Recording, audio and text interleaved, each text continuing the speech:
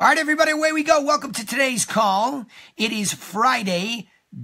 Geez, I forgot what month it was already. February. Can you believe that? February 2nd of 2018, and this is the TRC sales training call. And behind me on the board, if you're broadcasting live on Facebook with me, and if not, I'll just describe it here. Something that came up this week was, especially with my own team, I'll slide over here for a second, especially with my own team, was that the idea of sales is that you have to have very clear sales goals. And I think sometimes we make too much about those goals. We try to make them too complicated. A simple gross commission goal is something that I think is really important for all of us to set. You want to pay very, very close attention to setting that goal and get yourself set up there, because you can have all of the details get in the way of seeing far out into the distance several months from now, and in this case really already down to 11 months left before the end of the year arrives and you see if you've arrived at that goal. And I think it's key to have that, and because you don't really have to know in the beginning how you're going to get there. I know that sounds crazy, but that's very true. You just have to start. That's the most important thing. You have to get going and you have to start.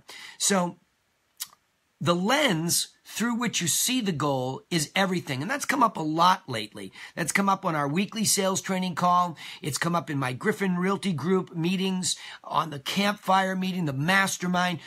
What you're shooting for, all the goals I get it are different. We might have some folks that are listening into this that are brand new. They've never sold a piece of real estate. And then there's others that are frustrated that they can't sell more than 300 houses because that's their brokerage or their team that's budding. Whatever it is, it all starts with how you see yourself today. If you're not getting a bigger goal, or you're not moving towards a bigger goal, there's a reason for that. And that's because the way that you see your ability to achieve that is tainted. And I want to deal with that early and often on the sales training call here today, right? So what I expect today is participation. We've had a couple of people that have carried this group all by themselves, and I expect that to be all of you, not just a few of you. So especially if you're part of the Griffin Realty Group and you're on this call, I would be expecting that you are speaking up and throwing me a bone about what it is that you need me to help you work on. We've done a lot of training when it comes to scripting, and we've built out all sorts of formulas. We can certainly talk about that. But today, I want to talk about you and your sticking point. That's all that matters to me. I have a desperate feeling to help each person that participates in this way in a very deep and meaningful way, so that when you're done with these calls or anywhere where we train, you can immediately go out and make something happen in a positive way, okay? So I'm going to open up the microphones. Remember, *6 mutes your mic if you're in the call. *7 unmutes it. If you're online today, you can post questions up there, and I'll get those as I see them roll along. All right, here we go. All right, I need a volunteer, somebody to sit in this spot with me and tell me what is their biggest challenge when it comes to believing that they can do something or hit a certain goal. Remember, if you have a loud microphone, I need you to *6 it so I don't have to do it. All right, go ahead. Who's up? Somebody in the hot seat. Sorry, I got one hot mic there. In the hot seat. Somebody. Come on now. I'll sit here in silence until you're uncomfortable. Let's go. Hey, Danny, it's Lisa. Hi, Lisa. How are you? Hi, sorry, I missed your first question there, but I'll jump in the hot seat. I love you. What's the topic today? Awesome. Good for you. The bottom line is, and Leslie's been really working on this too, and you both have, it's that whole lens through which we see what is possible. So as you look at your goals, let's first say this. Lisa, do you have a very clear GCI goal that you'd like to hit before the end of the year arrives?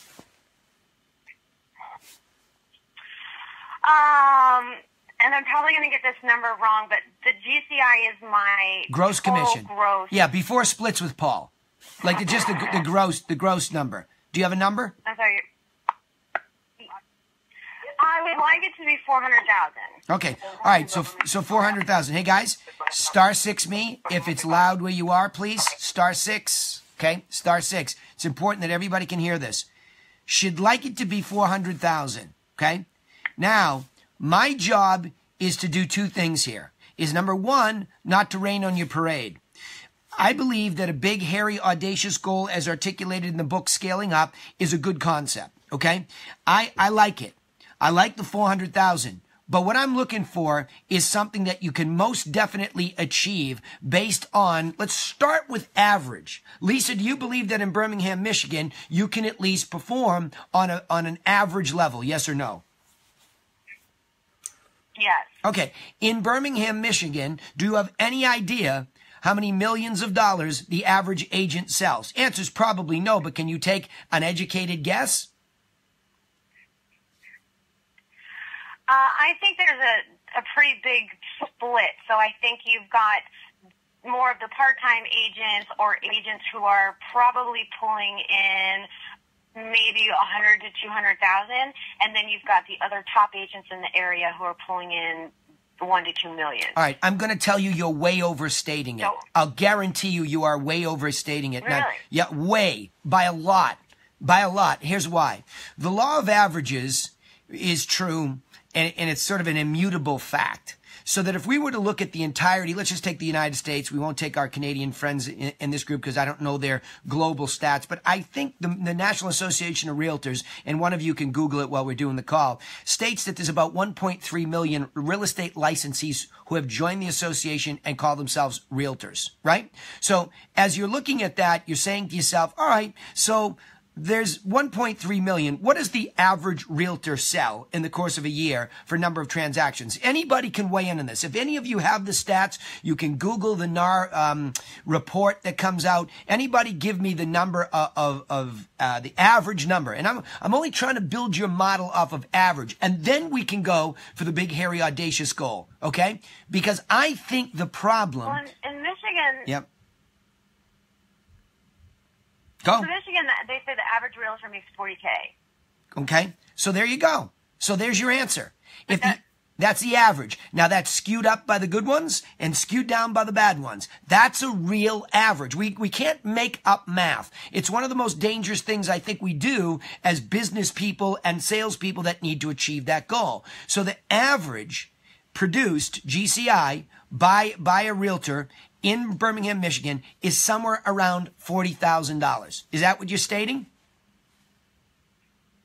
Yeah, that's what I Googled. Okay, good. There you go. It was a couple weeks ago when I looked up that number. There you go. Now, you just stated... That's just a sad number. Okay, good. But you have to get there first. You can blow through sad. I've got no problem with that. And on my watch, you all better be blowing through sad, or I flunked, right? So, but you can't just delusionally go and make up, not you, Lisa, I mean any of us. You can't just delusionally make up numbers, right? And say, hey, I want to do X number of hundreds of thousands when the average that we have to blow through first is 40. And that actually comes up a lot. And on the mastermind yesterday, where all these mastermind folks are, number one, trying to become mega producers, and I coach mega producers. That's what we do. I am one of them. I did do $410,000 last year, plus or minus a few thousand. So I am sitting here telling you that is my personal book of business gross. Okay. So that is true, that it's doable. I have people that I coach that do 650, right? One of them is your fearless leader. So there are people that actually generate that, but they don't just generate it on their own. They generate it with systems and help from people and marketing. Okay. So let's just be realistic about what the expectation is. But I want you all to be cognizant of what reality is. So what happens is, I think it's okay to state and stop being embarrassed about 40,000 is pathetic, quote unquote, according to us. Okay, but maybe we need 40,000. If you're not on a run rate right now to make 40,000 GCI, then we need to fix that first. If anybody's on this call telling me they're on a run rate doing 650 and they're trying to figure out how to get $1 million, great, let's have that conversation too. Doesn't matter where you're at, but you have to start in a realistic spot. Where you are is where you are. That's what matters the most. You're starting in that spot. Now, I don't want to embarrass anybody, and I don't want anybody to have to state out loud, but the first goal that we have to hit is something reasonable. So I'm going to start with average. If the average Birmingham realtor, and by the way, I believe that if you look across the country and we eliminate some of the real part-timers, I think $40,000 to $60,000 is a reasonable range, which would do what, Lisa? It would make it on par with other industries. Those people that put a real effort in to selling real estate will find themselves selling, on average, what other average people in other average industries get. You following me so far? You with me? Yeah. Okay. So now the next question is, what is the plan that we have? And how do you see yourself? I like the fact that you just looked through a lens and said, geez, if the goal of average is $40,000, that's pretty sad. That was your word. Okay. So I like the lens through which you're seeing the world of real estate. Now you'd like to go to 400,000. Is that reasonable over the next 11 months? Is it? I don't think necessarily reasonable over the next 11 months. Like, my goal for the first year was to shoot for 100. And then, but I think ultimately, like, for me, what's best is if I envision the end result and then figure out all the steps on how to get there. So if I can envision myself on it, when I am successful and have a good base, that I am yearly producing around 400K. Good. How do I get from 0 to 400? Good. Awesome. Brilliant. Here we go. Number one, did you reach the 100K in your first year? Yes or no? I'm 7 months into it, and no, I'm not on track. And partly because the first few months I was super part-time. Yep. And I also am brand new to an area, and so learning both the industry and the area was a big task to overcome. And then we had winter, which, as you know, is a little bit tricky here. So I'm ready for spring, and I'm ready now with the knowledge base that I have acquired. Okay, good. So here's the deal. So that's what I'm trying to get you to, and I appreciate you playing the game. Kudos to Paul, because between you and Leslie, you helped me carry these calls, and I really appreciate that. If you're just joining, what we're trying to start off with today is clarifying your GCI goals. As salespeople and as business people, you're insane if you don't know the number you're after and how many transactions, et cetera, average commissions, and I'll go through that again here today. You're insane.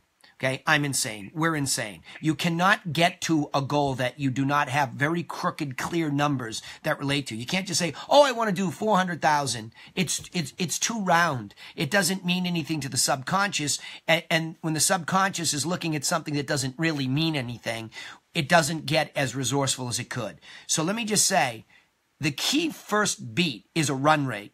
Okay. When you look at when I was in the venture capital industry and things were ramping up, we would look at a smaller period of time and say, what's the run rate? You're right, Lisa, all those factors are factors, but a plan being executed is everything. That's everything. And so the goal here is, do you have a sales plan to get to the financial goal that you want? And the milestones along the way are we hitting as salespeople those milestones? Are they clear to us? Do we know that they're actually happening or not? That's the very, very, very first thing that we have to see. So if your goal, I like the 100,000 better. But stop blowing through these very significant numbers. 40,000 is a significant milestone, depending on what the average sale is. So now let's walk it back a little bit. What is the average sale in Birmingham, Michigan? And again, I know I'm putting you all up against this because you all should be worrying, if he asked me that, I don't know. Right? I know on Cape Cod, it's $506,000, different from the median of $398,000. I finally know that because I sat still and I focused on real math so that I could help my team and my immediate team achieve my personal book of business goals. So what is it in Birmingham, Michigan? The real average sale. And median's fine, but I want average, because if the average skews up like it does for me in Cape Cod and Boston, that means there's super, super, super mega high-end stuff available to be sold by me and by you. So I want the average number if you can give it to me. Do you know what it is? I'm trying to Google this really fast. Good. And their commissions came up, but my guess, because of the range, it would be between the 500,000 and 600,000. Okay, I would get a real number because real numbers will mean something once we see it there. And it's as easy as during this call, also going into the MLS, if you can get access, and just running all, and whatever your product is, if it's condos like it is in Boston mostly, or houses, run the whole thing and find out what the real math is. Because to get a sales goal written down, we need real math, because I'm challenging us to say, let's at first determine what average is. Right? When you're planning correctly, the most important thing is to determine what is the real average. We need those numbers because I have to at least set my sights, especially if I'm new, like you, and I'm new to the area, like you, and now I have winter, like you. All those things I have to deal with, but the thing that gets me there is an executable plan. Otherwise, I'll promise you, what's going to happen to you is you are going to desperately run in 17 different directions every time that you sniff out that somebody may do something. Been there for a long time ago, and you have to stop doing it early and often. So I need some real numbers. And any of you can play this game with me here. If you want to jump into this call that Lisa and I are having, I want to hear from you. Do you know these things? What is your goal? Because I'm going to show all of you. Yes, I know the answer now. Go, shoot, go. Go. Okay. I was doing some mad research. So the residential average price was $651. Okay. Condos were $374. Multifamily was $588, and vacant land was $462. Yeah, those are big numbers. Okay. Now, and it's too many numbers. If you were going to market your unique selling proposition, which is you executing a clear plan, that's all it is. Okay. To whom in those categories would you prefer? Single families, condos, vacant land, right? Okay, bang. There you go. And also why? Residential had the biggest average number, didn't it? Yeah? No? Well, it's not just the largest average price point. It's, I think, the largest pool to choose from. Both. Excellent. Both. You're smart. You're gonna have more people buying and selling a house than you are vacant land, condos, or good. multifamily units. Perfect, brilliant, because that's what I'm looking for. Now, the next thing is that the numbers that made that up, here's how we start to look at goals for GCI, and then we break it down into average sales, average commission rates that we can expect to get the transaction number. Now, the next thing is your goal based on a reasonable market area? So in other words, if you look at this right now, is it reasonable to go out and do the number of deals? And I'm on the 100,000. I'm not going to your BHAG, your big, hairy, audacious goal of 400 yet. I'm not going there yet. I can't get you there if we're skipping over that many rungs on the ladder. I'll go for the 100. I'll bite. It's a good goal. Now, especially at 600 average. Now, how many single family transactions did they compile over the last year to get that 600 and change average sale? That's the next thing you have to determine. And I hope everybody's... 447. How many? 447. Okay. Now, that's a little bit small because you take that number and you double it for the number of transactions. Okay? It's only about 800, 900 transaction sides, buy side, sell side, right? So it feels like it's big, but whatever you looked at is a little bit small. And I'll tell you why. In our mastermind group, as we did this with the mastermind members up at that level, because these folks are looking to do $250 to $1 million in their own book of business with leverage. So we say, within which area are you going to market, and is it reasonable? Now remember what I come back to. If the average realtor in Birmingham, Michigan is doing $40,000, right? If that's what they're doing, how many transactions does it take? Well, we can guesstimate. Now, of course, we're going to get into this whole, worry about, are we stating commission rates? I know my own personal commission rate was 2.77% blended rate last year. I don't know if you could get Paul's from him to use as your example, but you should. But just use mine for now until you have a real one. So the first thing that you're going to do is take the average sale for residential in that area. You're going to multiply it times 0.0277. What are you going to get? Tell me what you get. Remember, if you're joining me late here today, we are goal setting. And if you're not clear on how to set a goal for sales, you're dead right from the start. You'll be a man. Well, what was Zig Ziglar's great line? Why be a wandering generality when you can be a meaningful specific? Brilliant line. I love it. Go ahead. I'm waiting for your math. Number 17577. 577 is the average commission you could expect there at 2.7. Staggering. Now take that number and divide it into 100,000 and you have your transactions number. Tell me what you got. Into 1,000? No. Hold on. Into 100,000 is your goal. That's your goal. You're going to take the average commission. This is average. We're setting an average, attack here, which is staggeringly big commissions, right? Those are huge. So now you step that into the 100,000. You divide that into the 100,000. What's the number you get? 100,000. 5.7. 5.7 deals at the average to hit a $100,000 goal. How easy does that sound to somebody who has a positive outlook and a positive self-image like you?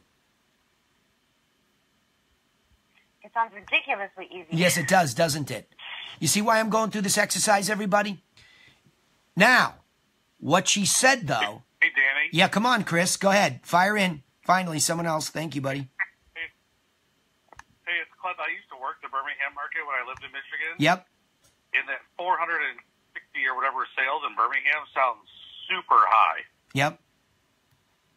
Okay. They're really I small. just ran the report on the MLS for the last 365 days. Yep.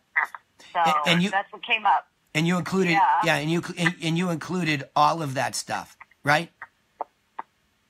You know, Danny, it sounds high to me, too.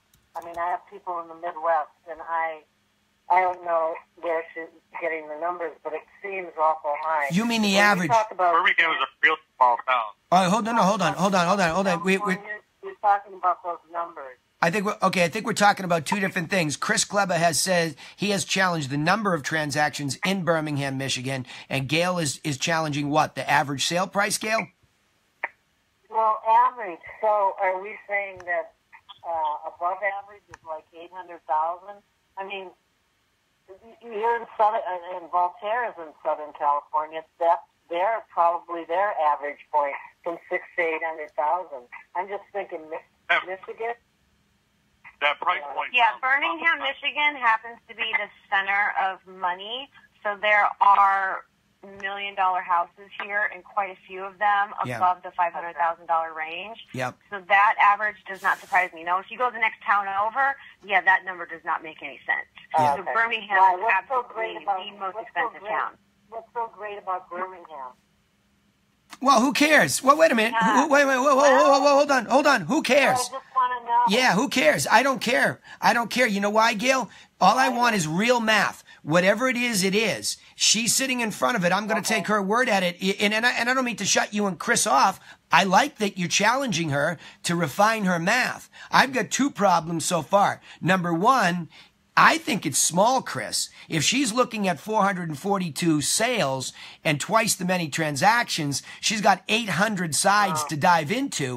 Good news is she would only, if that average is right, if she focuses on luxury and down to average, she could crush this place with 5 to 10 sales. That's all it's going to take. And with the plan that we execute, and since you're both mastermind members, Absolutely. right? She could crush it, Gail, just like you, right? So that's what I would say. And Chris, you've been gone from there a long time, so I don't know how much it's gone up downtown Birmingham, Michigan. But Birmingham, Michigan seems to be that spot. Yeah. By the way, Andy Snow does say something smart here online.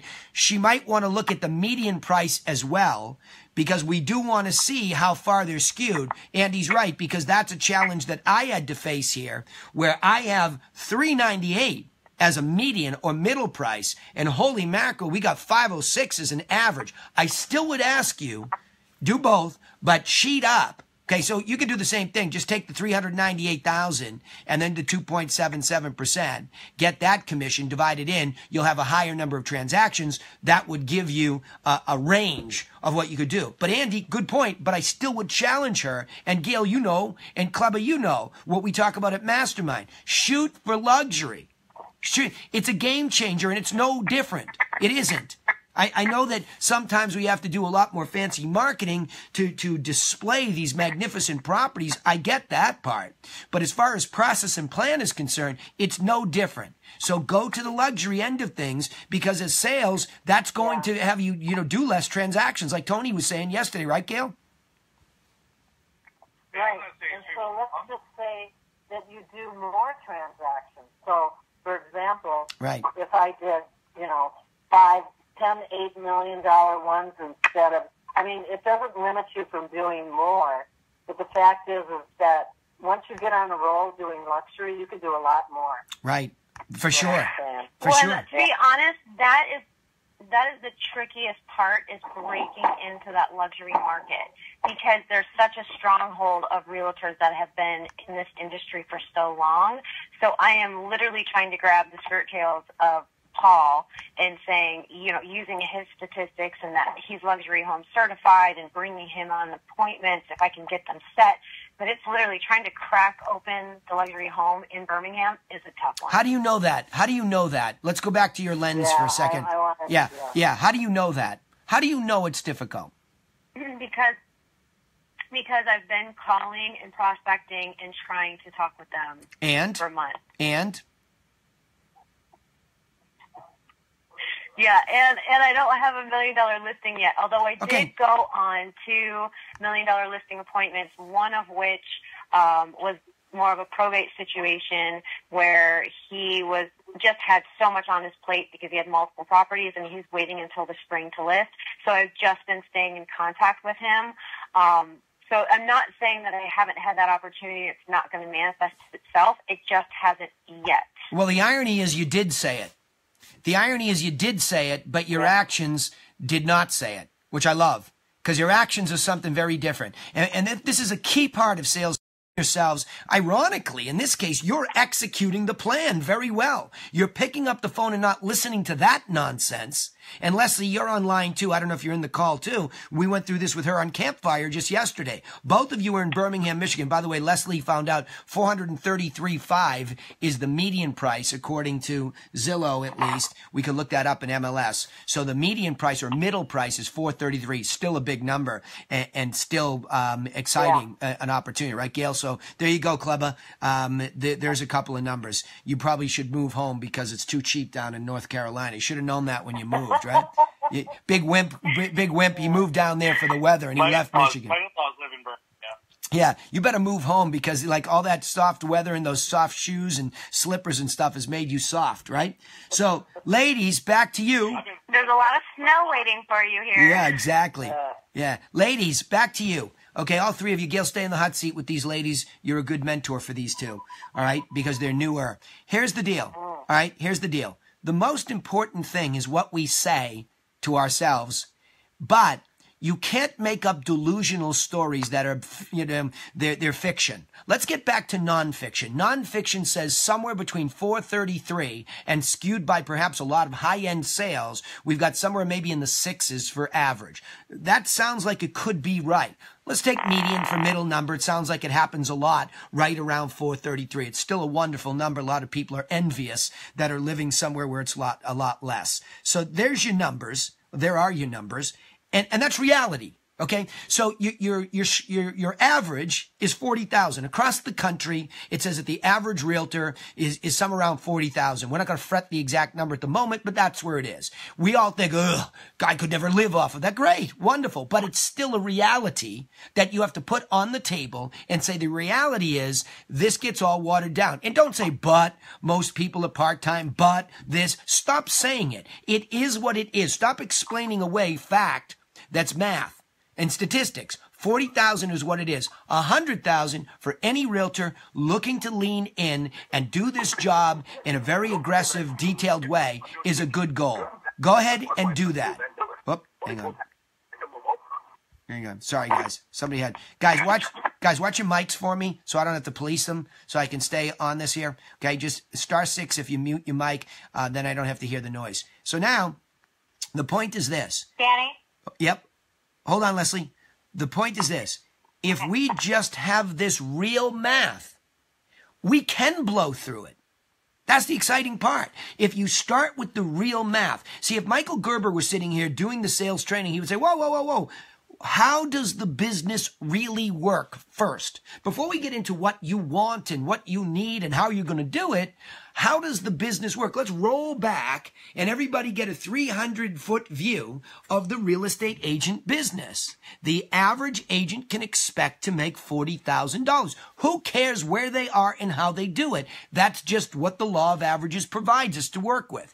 I think that most of you would say, as new realtors, okay, I would love to at least get to 100,000. Wonderful. Do your math in your local area. You're looking for an area to market into and to pay attention to that's not too big and not too small. What's that mean? I would prefer as your guide, you found an area, so she has Birmingham, she might have to go out one more concentric circle around there or one zip that's contiguous and find about 1,000 plus or minus sales. That gives you 2,000 transactions.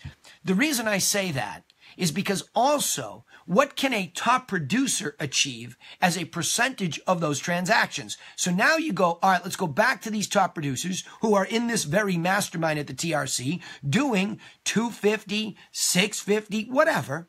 How many transactions does it take them in that marketplace to become a top producer? That will give you your big, hairy, audacious goal, which should be to match those cats in your marketplace. So how much of the market do they control as a percentage? What is their average sale? How did they get there? So you see, we have the general average of the industry. We have the average in the marketplace you want, which I say look about 1,000 transactions wide. And then we have the big dogs. You follow me, Lisa? It's all math. It's all right there. And instead of running around going, oh, I'm going to go to this class and I'm going to learn this thing and I'm on that webinar. Why? Sit still, do the math, figure it out. Then we start hitting the execution of very basic plans, which, by the way, you stated you were doing. And Leslie, you're going to jump in here too. Leslie stated she was doing, yet when I asked her yesterday, if she were sitting in front of a seller, what would she say? And this is my segue into what to say. What would you say? Well, I'm going to work hard and I'm going to do things. That's exactly what came out of her mouth after week after week after week of saying, look, we have a 7-step strategic plan for sellers and a 6-step strategic plan for buyers. Stick to that. People want clarity and concise plans, and that's how we execute the plan, which you were doing with the guy in the probate. You were picking up the phone.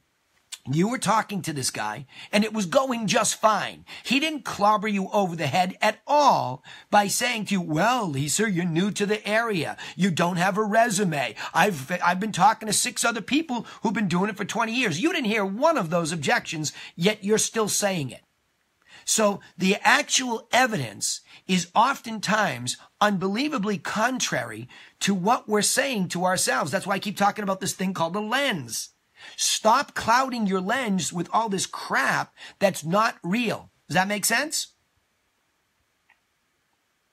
Well, I keep trying to envision that that's going to go through because I didn't get any major objection that I thought might possibly happen on an appointment like that. But the fact is I've been calling him for the past 2.5 months and have only been able to leave him messages. And so at what point does it get to where it's annoying, where he's not even going to want to talk to me? Okay, great question. That's a great question. I keep calling him, and yet I don't want him to lose contact. It's a great question. 2 months is nothing for follow-up time in this digital age. Okay, because these people want to, you want them, I want them to perform one of the largest emotional and financial transactions in their lifetime. We have no patience because we need to get to the 100,000. I get it. Okay. However, what we need to do is go back to that last conversation, that last meeting. And you can never walk away from this without knowing this. What is their presumed timing? When do they perceive that they will be doing something so that we can then subsequently decide the answer to your question? Okay? I have developed 5 buckets for my follow-up. I'm going to ask you, when do you think you might be ready to sell this probate property? To which he would reply, what? He was thinking January, February time. Okay, this January or February? He currently is using the house to stay in. Okay, so this... Yep. So this January, February, that guy, and when did you first talk to him? It was in October. Okay, so you talked to him in October. He would have been, for me, somebody that was in that 30 to 90 day time frame from making a decision. I would have done two things, and you will too. Number one, you need to upgrade the offer to him. Okay? You need to upgrade the offer. No matter how we found him, no matter how he invited us into the conversation on the phone, we have to say, look, if you're thinking about doing this, I'm going to let you know we sent you out our 7-step plan. That will help you pre-plan. One met with him specifically and showed him the plan. Good. Okay, good. Now, when you left, what was your upsell or your upgrade of information that you offered him the minute you walked out? Anything? Okay, so I got to try to think back because that was a while ago. The one thing I did when we were walking through the house is I happened to look up and see there was a water spot, and I asked him if he was aware of it, which he wasn't. So that was kind of the one thing where I was able to help him possibly, avoid a huge problem, because if he's not living on the property and there's a water leak on the roof and we were just coming into our rainy season, all right, I got it. So I was able to point that out and ask him if he had contractors. I got it. Hold on. I want to edit all that out. I got it. Good for you. Okay. Stay in the hot seat. Leslie, I heard your voice. You there? Yes. Okay. This is where you become the teacher from only 24 hours ago. Okay? Ladies are going to learn how to lift each other up here. Gail, you can come in after they've done helping each other. Here we go. All right? Okay. You were in a situation, Leslie, where I asked you a question yesterday, and I need to give the same advice to Lisa right here. Okay? When she was sitting in the house, he needs to be clear of what 7 points. Please walk me through. The plan when he goes to sell includes... The 7-point strategic plan. Say them, please. Walk me through them. What are they? Well, the first thing is pricing it right.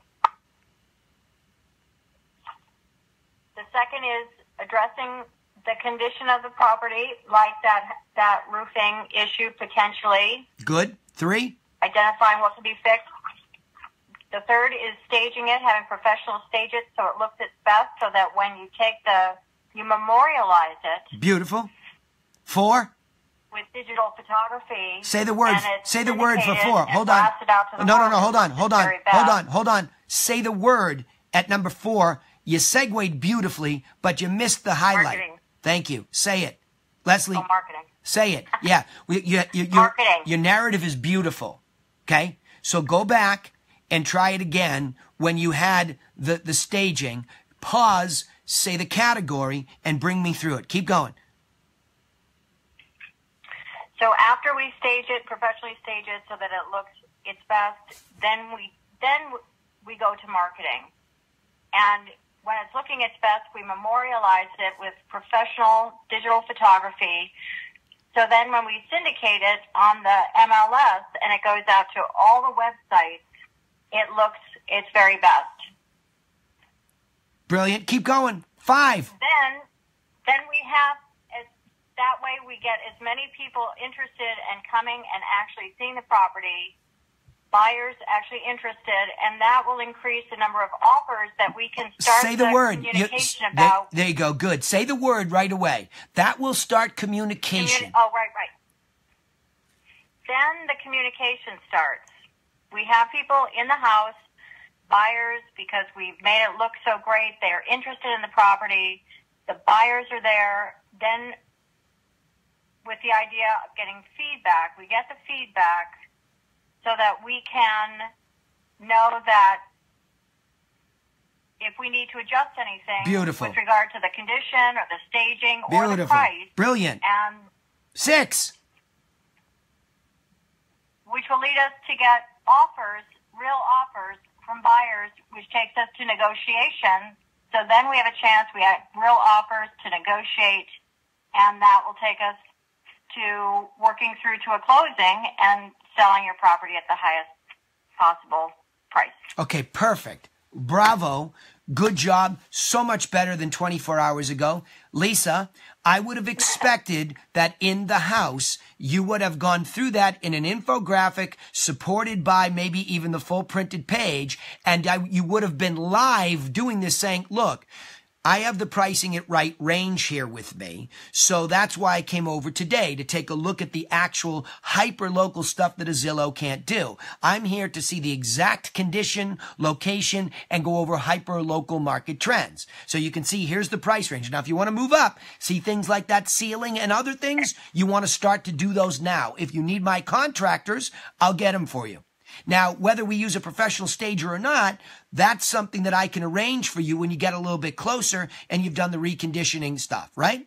But since you're not quite ready, Hey, Danny. well, let me finish. Since you're not quite ready, what I'm going to do is upgrade the level of information you're getting to, because the number one thing that will affect the change in the price will be what comes on and sells between now and February. So I'll be putting you directly into MLS to get properties as they sell around this one so you can stay up on the trends. So when it gets closer, I can come back and reinterpret this for you, because it will not be exactly the same as it is today. Go ahead. Who is that, Laura? You trying to weigh in? Yes. Yeah. I just actually have a personal quick question that is going along with the lines of what you're talking about. Yep. For a property like you saw today, that is a tear down. So condition and staging, I mean, the condition's awful and staging is pointless. What would you say would be the best way to market that property? That's an excellent question. Laura and I, by the way, if you don't know which Laura this is my Laura, who I take claim to, and don't you, any of you try to get her away from me, right? So 12 years later, Laura and I, yeah, this is how we do it together. So today, Laura has one of those unique opportunities where as a dedicated inside sales agent, she has the opportunity to go out and list the property. She has a family property that's come up. So we went out there this morning, and our assumption, both of us that look at this, is what we say is, okay, this is a tear down because there's a fantastic dock here. It's a stucco cement looking house. Okay. Now, what her family and what your family does not want to hear is it's a tear down unless they have stated that. Okay. That's what we say. We have to be very, very, very careful when we state something like that, because there may be, although it wouldn't be you or I, there may be somebody that can't wait to pay for $500,000 as is where is. We don't know that. We don't know that. So we can't make assumptions. It's so much safer to offer guidance and say, look, there are some challenges with this. This is not a very typical Cape Cod house. And let it pause. Let it linger. See how they react. Because you've also told me this guy built the house himself. So what's the worst thing you could say coming through the door? Oh, it's a teardown. Right? That's an insult to somebody. Well, Hold on. luckily, the person who built it is not going to be there. He's no longer with us. Okay. But All right, good. But hold on. like, the problem is... Yeah, but hold on. I have my aunt and uncles on one side, and then, my father on the other. Yeah, so hold on. So getting 4 people to agree on one thing is going to be another big challenge. You're not going to do that. That's not your job. Your job is to offer up, as we were saying earlier in the call, the same way we do this. Offer up the evidence.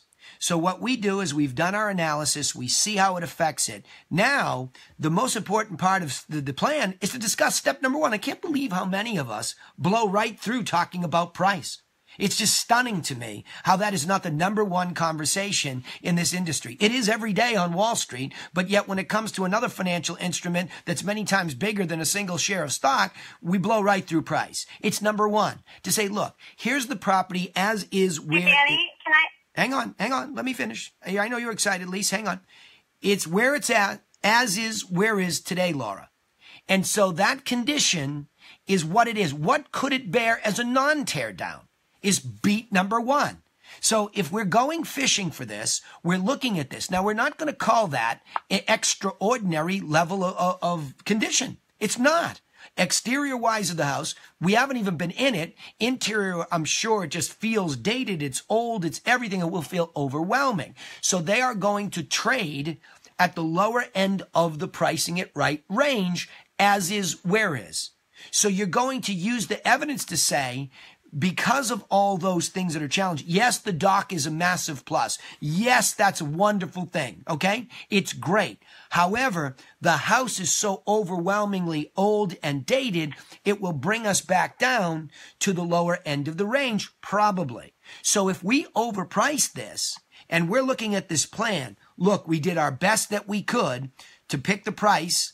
Now we went in there and we said, hey, can you recondition anything? Can you clean the yard? Can you deep clean the house? Can you get rid of all the personal stuff? That is reconditioning, Laura. So if somebody can put some muscle into it, then they should be suggesting that that happens, right? Now, as far as staging is concerned, we don't have to have a professional stager. We just have to go in and move the stuff around that's in there, albeit from 1960 or whatever it is, move it around. The essence of these pieces of furniture, etc., is to set the space to show what it could be for somebody else. So yes, you can still do that, right? You can still do that.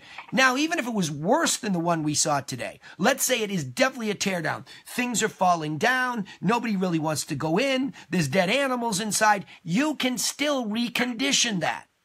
You can still clean the yard to set the space. You can still have a disaster company go in and pull everything out. So at least they're walking through and around the site and it's been enhanced. Anybody can do that stuff. Does that make sense? Yes, I'm right here with you. Go ahead, Laura. Come on. I think I was also going to suggest, because I'm working with some investors that are in that same boat where they're looking at properties with tear down. So what I do is I go and I pull the vacant land around and find what the price of the vacant land is, and then try to find as close to comparable with houses on them. So even if they're only all, nicer homes nearby, you can find a range in between that vacant land price and what the price of with land with a home on it is. And that way you can kind of find a middle ground and have a varying price range depending on what the cost of remodeling that house versus tearing it down. Yeah, let's just tell you this. In our marketplace, if you can find vacant land, God bless you. You found something very, very, very difficult. Okay. But good advice. And the way to do that, and the way that we did it today, is I said, okay, Laura, we know, because we work with a builder, exactly, and we did a modular. One of our clients did a modular just now. So we do know exactly the range that somebody would spend on top of this after the teardown. We know that. We know that, within like $375,000 plus or minus, can't remember the number, that one of our preferred builders who really can deliver an exact number could do that. So now, if somebody wants $500,000 for this teardown, is it a $500,000 plus teardown cost lot? Well, we had to back into that. We stand on the street and I do a spinorama, and what do I see? I see tiny cottages. I don't see anywhere near where that neighborhood could bear the cost of $500,000 lot plus the cost of new construction to get a reasonable house. Not even close. So the danger for this retail buyer is that the more that we have to knock down the value of the house sale itself, they're ending up, it's really painful for a seller to swallow that it's just the land cost. That's very difficult. So what do I recommend here?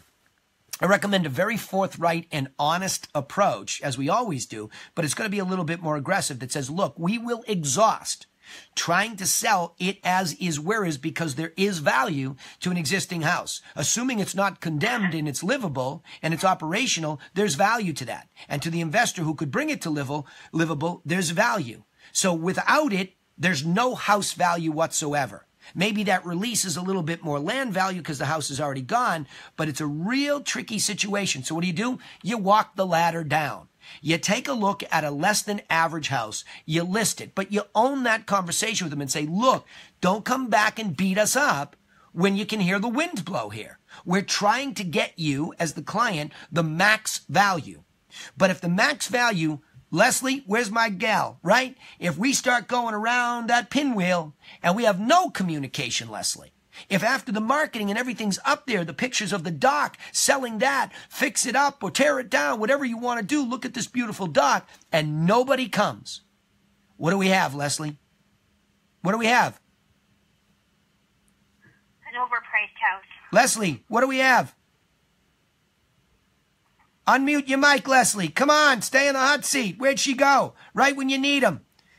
We have a problem with the plan, and it's probably an overpriced house. According to Laura, she would be right in this case because tumbleweeds and nothing is definitely the wrong price. So all I had to do is go back up the ladder and say, well, is it price?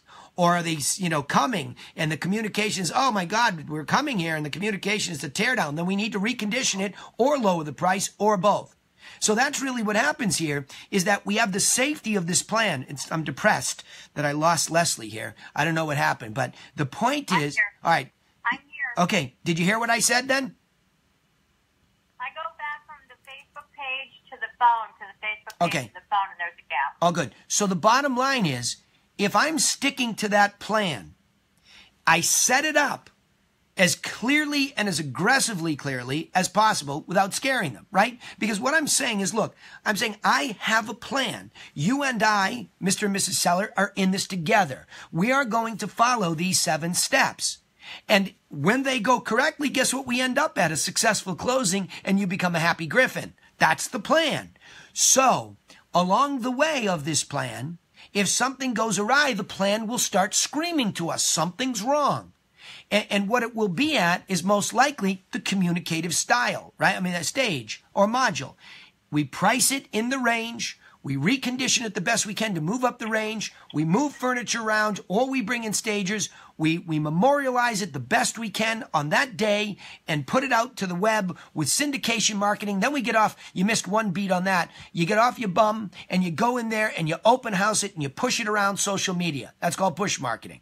Now, with all those 4 stages in full effect, if you can hear those tumbleweeds rolling down the street, meaning no co-brokes are calling to show it to their folks, nobody came to your open house, nobody's calling on your sign, you have a problem. That's communication. Silence is some of the most powerful communication when it comes to listing and marketing a home. Now we have to go back up and have a power. Look, it's been 2 weeks. Nobody. It's been 3 weeks. The alarm should be screaming 30 days in. Houston, we have a problem. And we're going to go back and look at it. It's a pricing problem. We're not... Danny, well, hold on. Danny? Yeah, hang on. We're not close enough in the price range that we determined given the features. Okay, ladies, come on. Go ahead. If we can backtrack just a minute when we were talking about the $1 million house, you said there were 2 things that I should do at the end. One of them was to upgrade the offer. Yes. Which, when sitting down with him, I did. We went over the price. Good. Because it was a probate situation, I also offered him a couple of other bonus services as far as helping him with the personal property, bringing in a cleaning crew. Good. And, bravo. In addition to the 7 steps. So what well, was hold the on. second Hold on. thing that I could have hold done on. that? Those are not in addition to. Categorize them. Those were all conditioning things that you just said. I'll bring in a clean team. What else did you say? Watch me categorize them for you. They would just deeper dive into that category. Personal property. Would say that again? Yeah.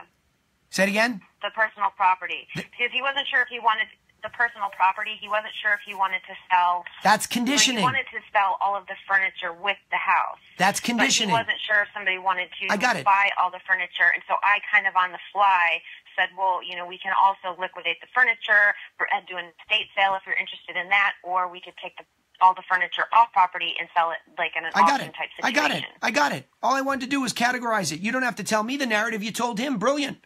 He's the guy. I'm just your guide. You know what I say? All you have to do is put a category over it. Oh, as part of the reconditioning, we offer a full fleet of services. Number 1, we can help you dispose of your property and monetize it in the meantime.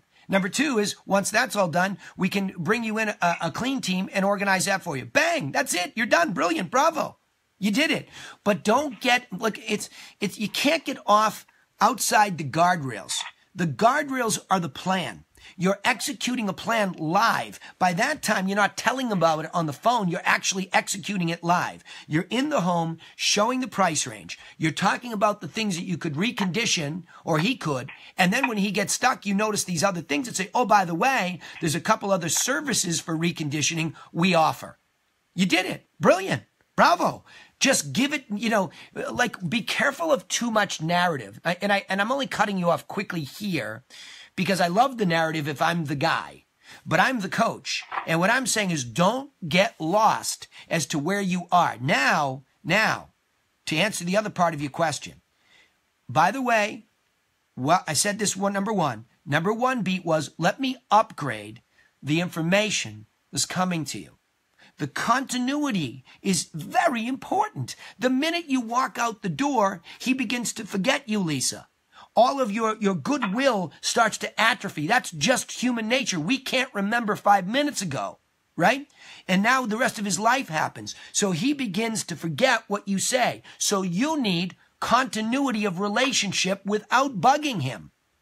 So you say, look, I'm going to take your information, put it into MLS, and I'm going to be sending you instantly. Every time a property sells or lists around you, both, they're going to come to you. Pay more attention to the ones that sell, because that's going to affect this trading range, this price range. Pay attention to those. And by the way, I'll check in with you periodically. So now there's your 5 buckets. You have to set a reminder, and I have an incredible cheat system because I built in Infusionsoft my ability to remind me that while he's getting those sold properties as they sell around him, I have a system to remind me, oh, that's the frequency for that guy. Remember him? He was the one with the probate. He said he wasn't going to do something until January, February. From October, I think I should probably be in touch with him every 2 weeks. And being in touch with him every 2 weeks is in addition to MLS doing its job and sending him sold properties. And then also, and Freda has this all set up for Paul's team, all the educational emails going out to this guy on a weekly frequency. So there's 2 layers of information that are really important to him as a seller of a property. Now you are able to come in to supplement that without bugging him. Hey, Danny, it's Lisa. Just checking in. I saw that there was another property that listed right around the corner. Let's keep an eye on that. Just want to let you know. And you don't have to talk to him every time. Leave a message because you have a relationship now. So there's not a desperado feeling. So let's hit those beats again. Number 1, get him in MLS to the extent that there will be continuity of hyper-relevant information to his price, with the knowledge that that's going to affect the real price you guys choose down the road. See, too many people go in, leave a price, and don't express that that's not the price. That's where it could be today, and that's the range. So you need me 60 to 90 days out to pay attention to this. And the way I'll keep you up to date is I'll be sending you solds and actives, but pay attention to sold. Beat number 2 is the frequency that you decide is right. Right, Goldilocks? Which bed is just right? Am I calling him weekly? Well, probably if he's inside of 60 days of making a decision. Am I calling him bi-weekly? Probably 60 to 90. Am I calling him monthly? He's longer than 90. Bi-monthly or quarterly because he's 2 years away from retirement. So I have actually 5 buckets I've developed so that we can be as hyper-relevant as possible. Back in the day when technology wasn't as good, the premise was if they say they're ready then, call them back in half the time. Well, I don't love that with the ability today to be able to send that continuous information and be a little bit more hyper-relevant. Does that help? Yeah. Extremely helpful. Okay, awesome. Awesome. All right, who wants to weigh in here? Who's next? I got some more time here. You got Gail, you want to weigh in on that? Gail? Can I ask one quick question? Absolutely, Leslie. Go ahead. So I connected with this guy on his house expired listing. The last price was $2,250,000. I connected with him on LinkedIn, and he said, well, I have been contacted by all of the top realtors in Birmingham, and if I listed with you, they would kill me. It's not play that. What do I say to that? Okay, what do you mean they would kill you? Are they friends of his? I don't know. I mean, tight community or what? That's how. It's a tight community. It's a very small community here. Birmingham is just a little. Yeah, I don't. Okay, all right. Let's just